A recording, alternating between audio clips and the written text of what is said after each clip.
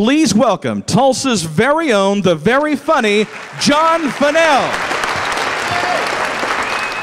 It's good to be back. You know, my neighbor's nuts, though. My neighbor, does any, you know, I'd like to make an announcement. Christmas lights are not a competition, okay? You don't have to put lights on everything you own on your whole entire property there, you know? And it makes my wife nervous. She's like, put up the Noel sign. Put up our Noel sign, you know? I go out there, it's dark, it's cold, I got this huge sign, you know? It takes me like 5 hours to get it up. I get it up, I plug it in, it's backwards, said Leon.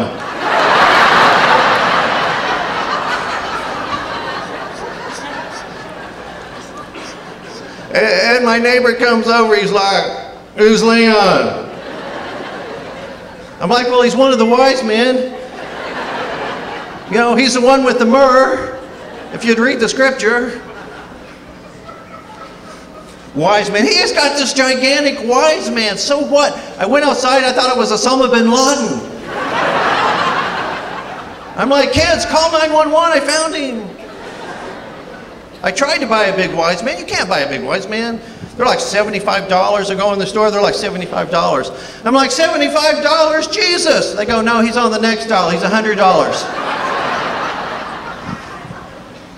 And he's got those fancy deer covered in lights, you know, those fancy smancy deer, you know. I can't afford that. I got my dog out there with a strand of lights on him, like, stay.